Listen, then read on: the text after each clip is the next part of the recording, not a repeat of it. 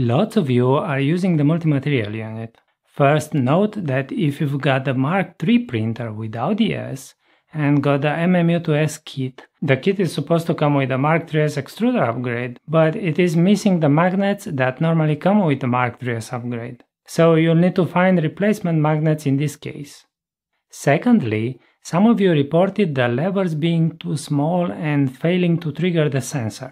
For this, I made the levers slightly more sensitive and added a new size called extra large in case the printed parts differ from the design. The new levers are available now. The difference between the levers is very small and it has to do with this section where it interfaces with the idler door. The larger ones are thicker here.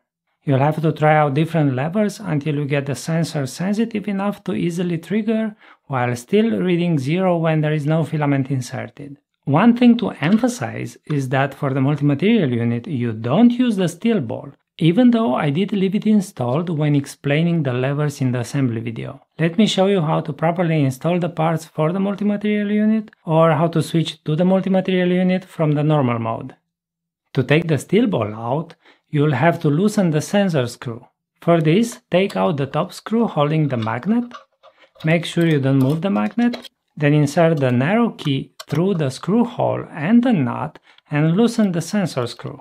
If you can't take the ball out yet, unscrew and take out the sensor level, carefully not to damage the sensor, then take out the steel ball. Follow the steps in reverse to install back all the screws.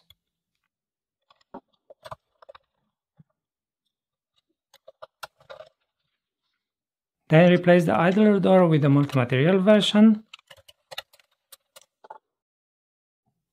carrying over all the metal parts.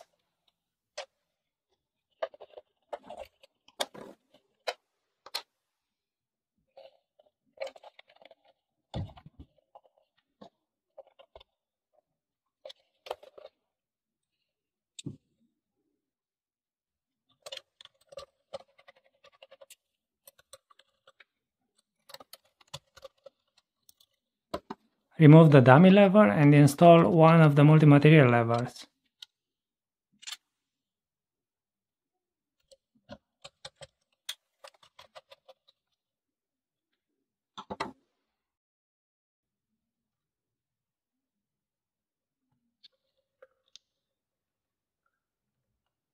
If the sensor won't trigger or triggers intermittently, then try a larger lever or nudge the sensor to the right. If it's too sensitive, nudge the sensor to the left or use a smaller lever, or shave off a little bit from the lever here using a file.